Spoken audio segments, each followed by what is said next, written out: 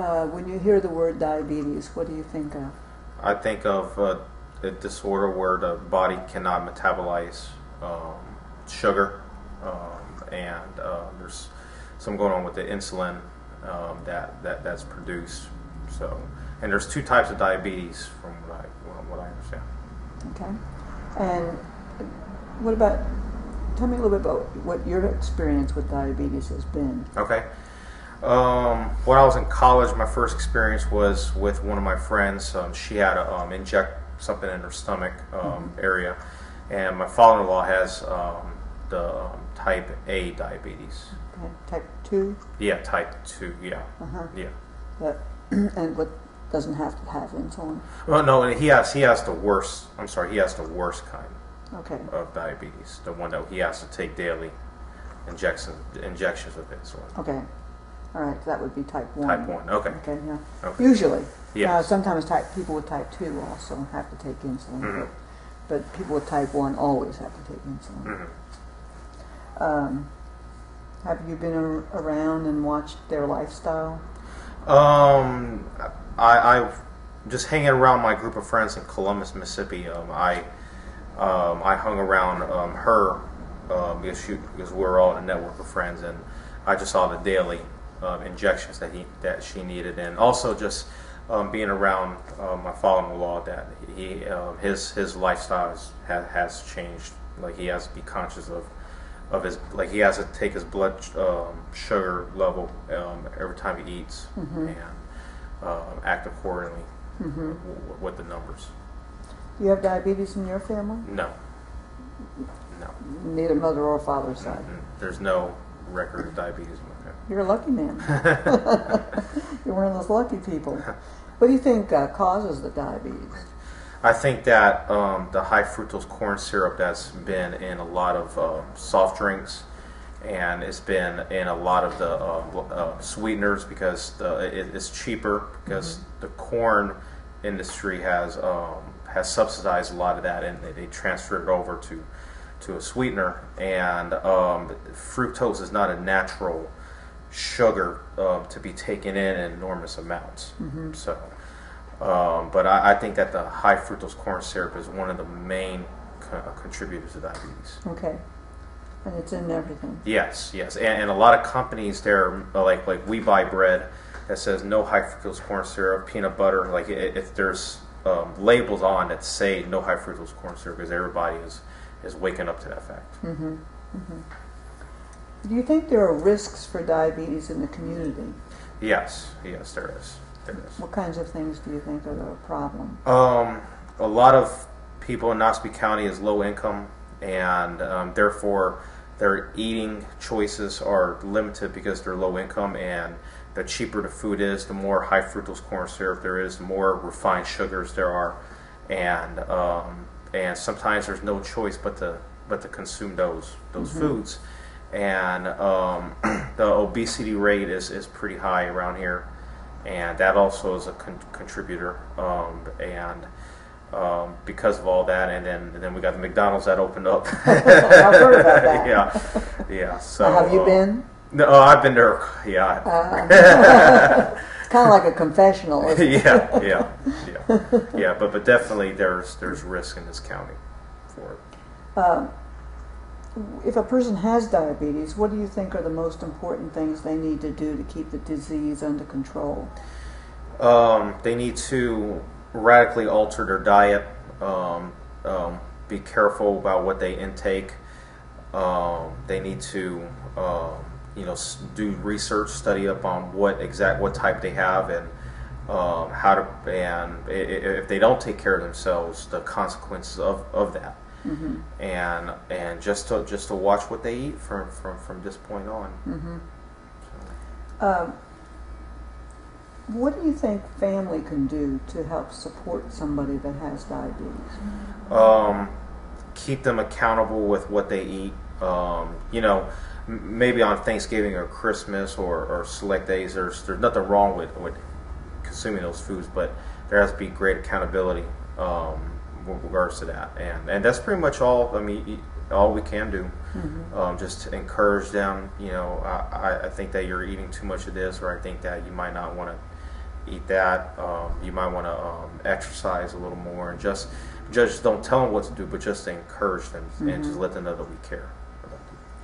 It's a fine line sometimes between Yes. giving support and nagging. Yes, yes, yes. You know, and how to avoid being a nag. Yes. And kind of make it seem like it's their idea that they're doing it, and give them compliments for it. Noticing positives, Yeah. not just the negatives. What do you think might be useful to think about doing in the larger community to prevent diabetes? Okay. For the children, for the schools to have campaigns where they're aware of what causes diabetes. Like I've seen on the news several times about how much sugar kids consume, and it's like 2.5 jars a week of sugar. And for them to look at how much sugar's inside their soft drinks, a lot of them drink soft drinks, and then start with the kids, and then just to have banners or have one of those poster board areas about to express concerns of diabetes, to maybe maybe pamphlets can be put inside grocery stores with the management's permission to be accessible. The churches around here, that's a big area where diabetes education can be done, because everybody goes to a church around here, and just let them be aware of the dangers. And what I said, dangers of high fructose corn syrup first and foremost, but then all sugars second. If we wanted to motivate people, sometimes we get the ideas of things we need to do, but how do you mobilize people to get busy and do those things, especially when you don't have always a lot of money? Yeah.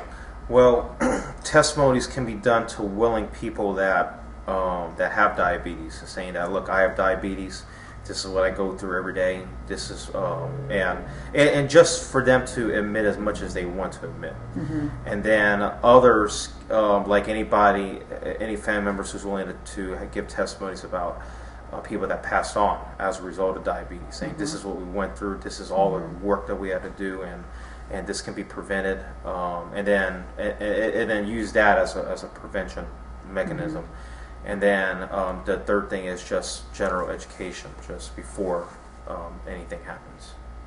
And you're teaching in public schools, yes. And so you see children, junior high, yes. younger probably yes. as well. What are you seeing in the children? A lot of children are oblivious to what they're eating, and what I do whenever they have their snack time, I say, can we look at the nutrition contents, look at this, this, and this. That's not healthy for you, you shouldn't be eating it.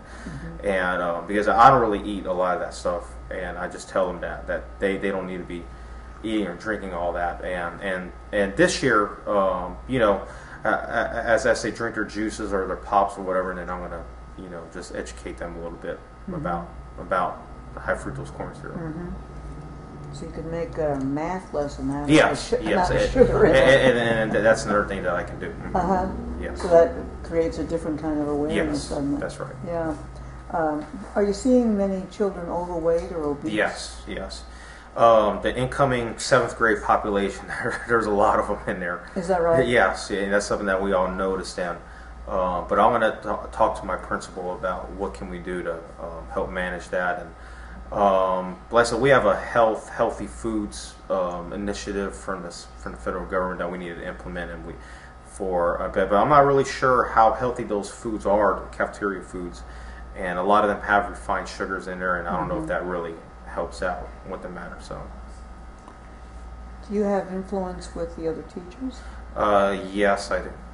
Yes. So sometimes teachers aren't as zealous as you might be about those kinds of things. Yes. So how do we get this information to the teachers so then they can relay it to the students? Or again, I think through pamphlets. Some of them you'll sit down and you can have a conversation with them, but others will think that you're trying to be better than them or be over them, and I think if they choose to pick up a pamphlet and read it, then I think that would be a better route to go with them. And then maybe some of those teachers have family members who have diabetes, or they know that their family has a history of diabetes, and then they really might want to pay attention. The other thing is, do you see teachers that themselves are overweight or obese? Yes. So that's a challenge then to being a role model. Yes. Do you hear the teachers talking about? No, not that much. Yeah, not that much. Big of a concern. Yeah. Are you mentioned the school lunches? Or do the kids get? Do you ever eat? Do you eat the school lunches? But you go in the cafeteria, yes. so you see what they're being served. Yes. Do you see green vegetables at all? Yes, I do. You do see some. Yes, they do get a serving of vegetables every day. Okay. Well, one of the other people I interviewed today mentioned the fact that there was a difference between if you got to the lunchroom early versus if you got to the lunchroom late. That's true. I believe that's true. That they run out of things sometimes, and so you may not have those choices. Yes. They do run out sometimes. Okay. And the choices are limited. Think there's anything that could be done about that? The teachers in the morning time have to submit their attendance correctly, and then that'll eliminate a lot of the problems. A lot of times the teachers do not, or the students come in late. Like we might have an influx of 50 students that come in later after the attendance is done, and students need to go to the office, and then that way the correct tally can be given to the cafeteria people that can cook the right amount of food. Okay. What about physical education? What's happening there? Like at the middle school, we've had a problem of physical education. The physical education teachers weren't physically fit themselves, so they didn't make the students do a lot of physical fitness. But we've had the teacher this year was pretty good, and he made the students go out there, run, have a lot of vigorous activity out there. So we're getting things going with that, but with the 5th and 6th grade, I think my principal's going to incorporate 20 minutes of recess this year. Every day? Yes. Every day? Yes. That'd be great. Do kids get fidgety in class? They do.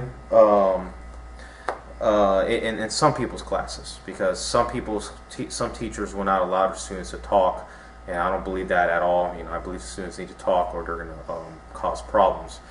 But they also, some of them eat some junk before they go in there, and they become fidgety. And then some of the students, they don't have anything to eat at home, so they have to eat at the school. Right.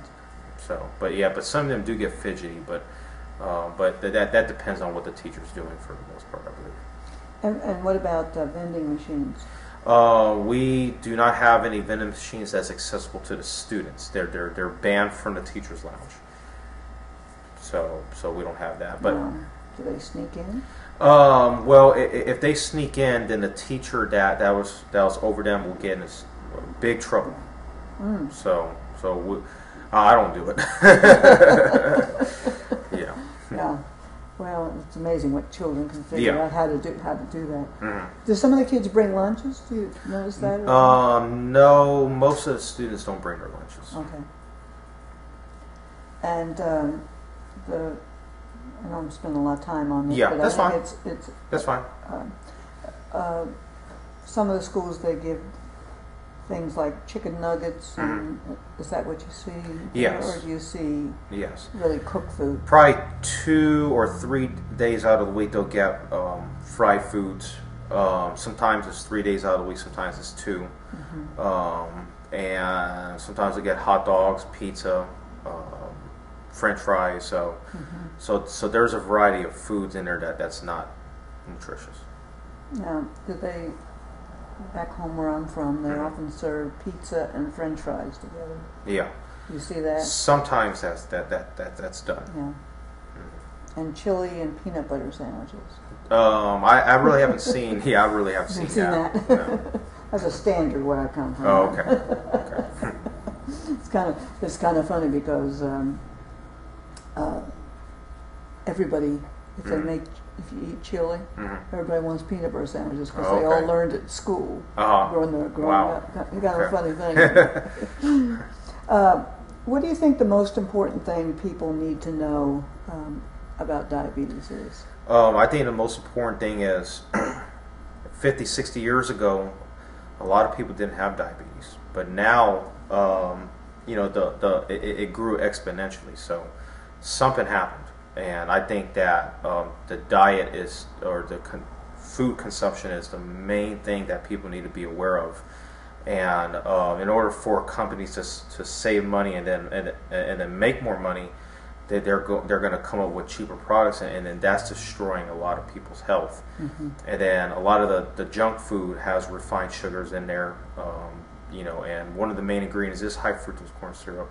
And I think that they need to be aware of that, and then limit the consumption of all those foods. Mm-hmm. So, because that's what I did when I read up on all that, and I said, okay, we're not gonna, our house isn't gonna have a lot of this stuff in there. Mm-hmm.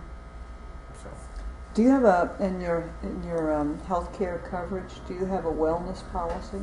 yes. Prevention Mm-hmm. with the school. Do you have any incentives? I don't. I'm not sure. If you don't smoke, or if you Yeah. keep your weight in the normal range, do you Yeah. get a reduced?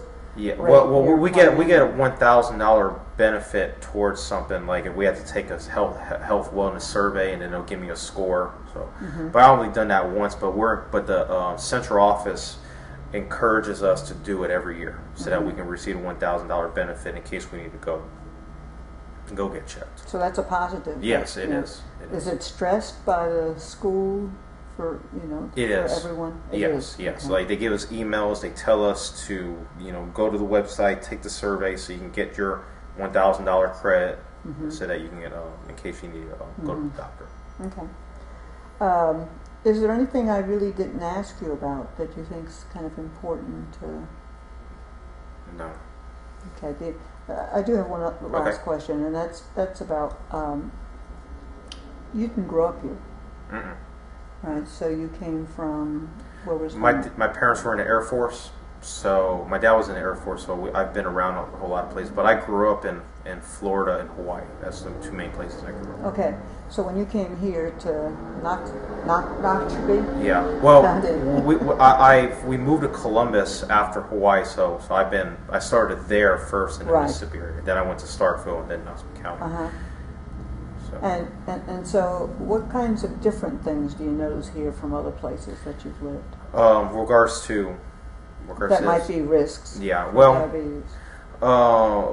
I noticed that there's the fried foods and like junk foods everywhere, but the diet is definitely different around here, because like in Florida, I don't really see a lot of obese people, and then in Hawaii, there were people like people Samoans that were big, Yes. but they weren't unhealthy big.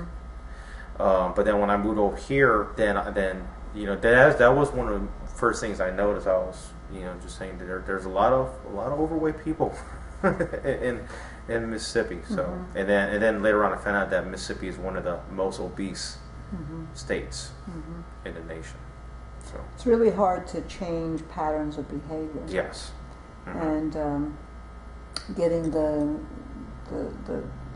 community leaders on Yes. board can be a challenge. Do you have any suggestions on ways to go about that?